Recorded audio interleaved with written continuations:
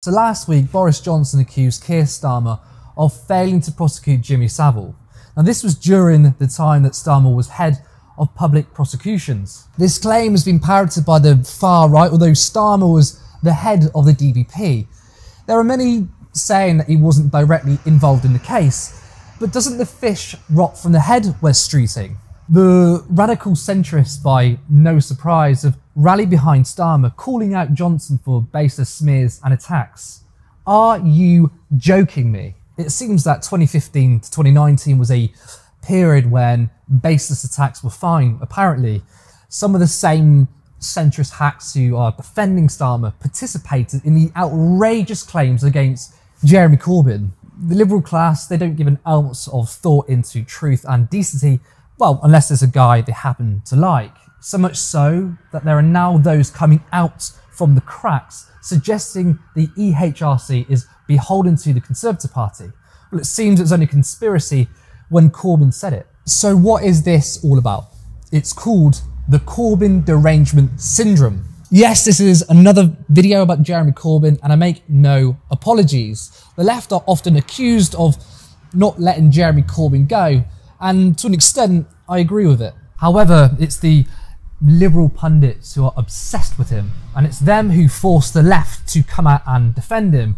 Jeremy Corbyn is an anti-Semite, a Czech spy, a terrorist sympathiser, and he didn't bow enough for the cenotaph. It's important to note that I'm not targeting the right-wing press here. They're irrelevant, and the crap they publish is standard practice.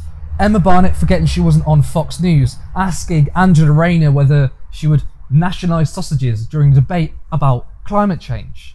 The BBC, a beacon of truth and integrity, compared Corbyn to Donald Trump.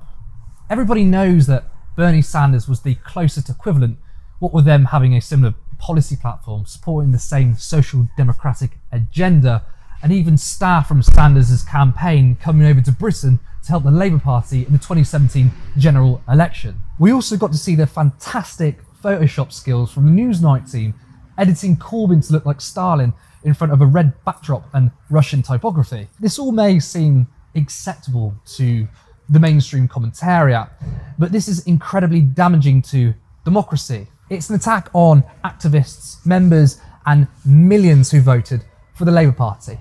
These guys have no decency about them. Clueless idiots pushing a crap centrist ideology of things can't get better. Well, I suppose it makes sense. Normal politics has been restored. No threat from Starmer, so attacking the Tories is fashionable again. To the James O'Briens, the Joe Morgans of the world, your lack of insight into politics, aside from a very thin veneer of seeing politics as a game, isn't fooling anyone. We know you lot are full of it, but I'm glad it's doing wonders for your career. If you were to promote a moderate social democratic agenda similar to the models in Europe, expect relentless and absurd lies thrown your way.